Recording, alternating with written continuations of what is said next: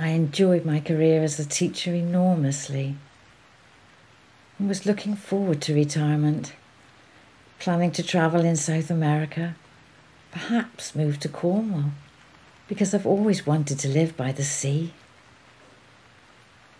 Within less than a year, I was struck with terrible chest pains and diagnosed with angina.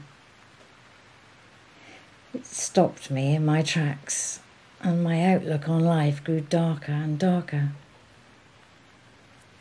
I became a different person in a very short space of time. I didn't realise at the time, but my physical illness was dragging me down into depression.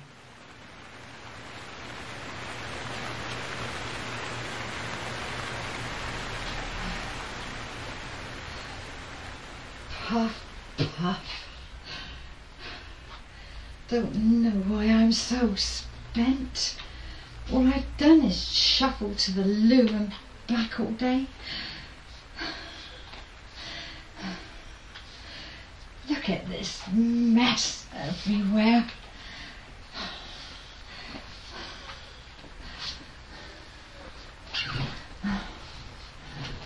Still, nobody sees but me.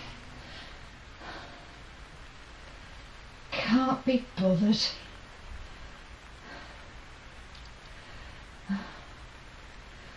Good long walk with Wilbur is what I need.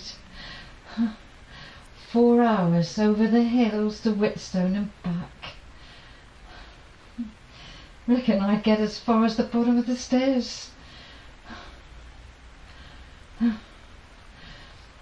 Jean's probably out with him now at Drake's Meadow, up to his ears in mud, blundering after some poor squirrel.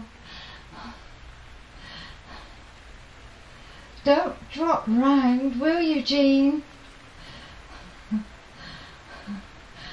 'Cause I'd really rather sit here on my tot while you're out enjoying my dog. Dear me, I do feel grim today.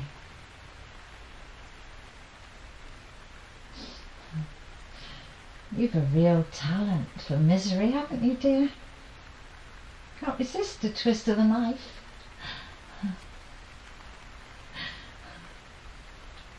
This angina, though, got to laugh. Mind you, that's a bit risky for me too nowadays. What was I dreaming about last night that set it off?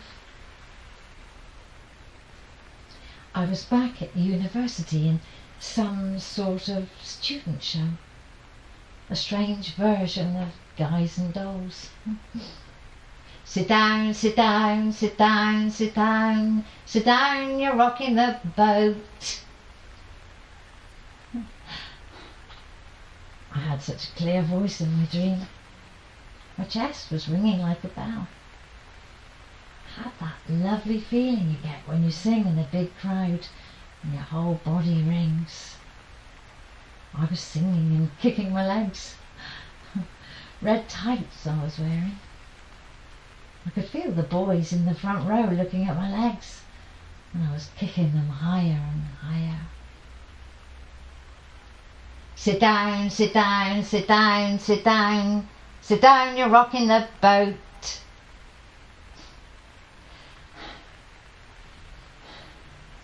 Funny to think of it. There was actually a time when I liked being looked at. Hate it now though, of course. People dancing with that awful mixture of pity and disgust. I am disgusting. I am old. I should cover the mirrors. Crawl under a stone.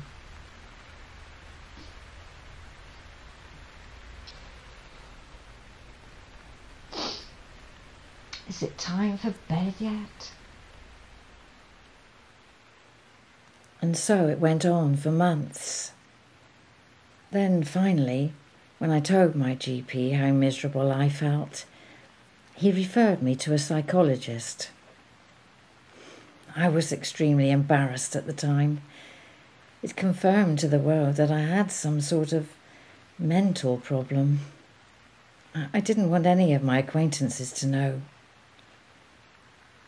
Deep down, I was rather scared of the treatment too. The psychologist specialised in something called behavioural activation. The idea, I gathered, was to help people get back to doing things they'd given up. The psychologist, Sarah she was called, helped me plan some activities back into my diary.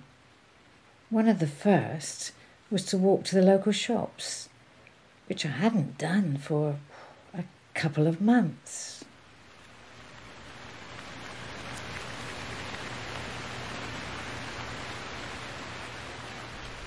It's easy for her to talk. How on earth can she expect me to walk to the shops and back when I feel so exhausted all the time? Surely I should be resting. And the GP's just as bad, backing her up. He must be all of 30. Light years he is from understanding how his patients actually feel. Try being me for a day, Sonny. You'd be dead on your feet. Suppose they mean well. Not suggesting it for their benefit, are they? I've put on quite a lot of weight. But honestly, what's the point?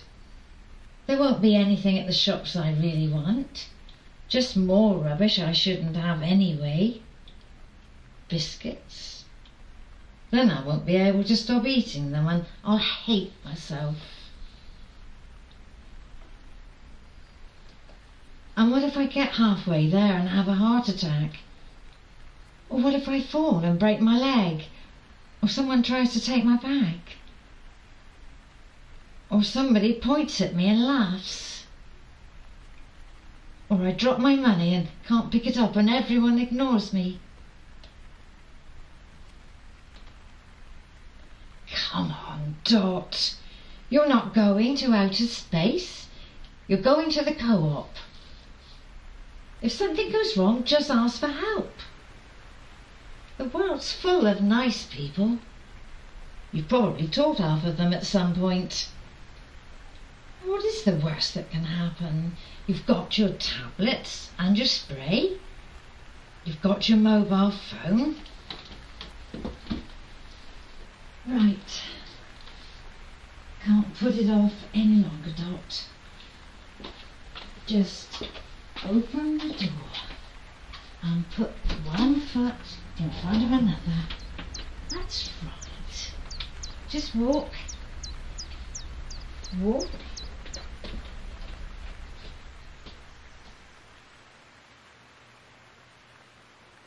So I walked, and that was the beginning. It took me a while to embrace the joys of behavioural activation, but my confidence and my fitness grew week by week, and I started to feel much more cheerful too. Then one day, I went for a gentle walk with Jean and Wilbur. Glorious.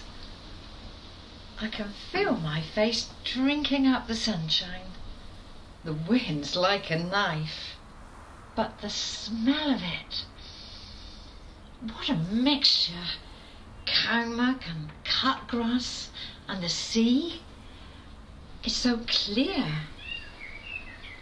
It had to be Drake's Meadow.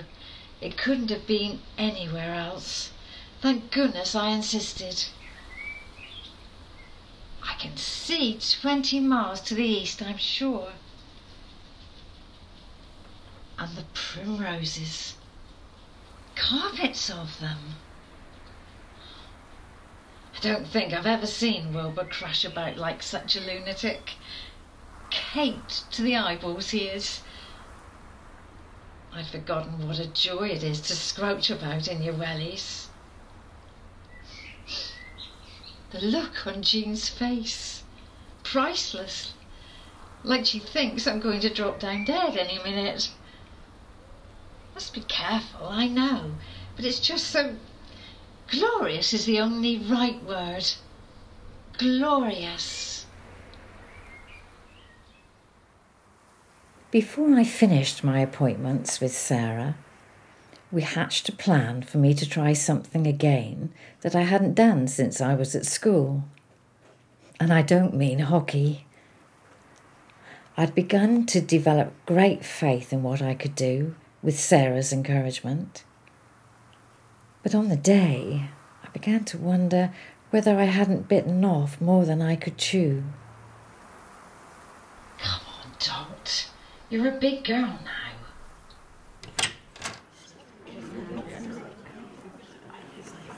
I must be the oldest person here by 20 years.